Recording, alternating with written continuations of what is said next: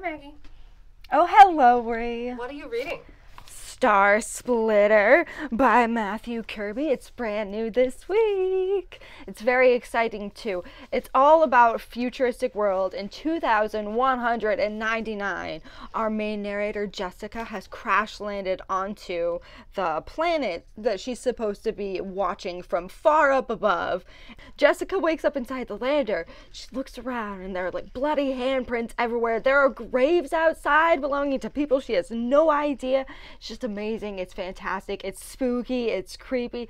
And it's all about how are you going to survive, and just it's amazing. I have to keep going. I need to know.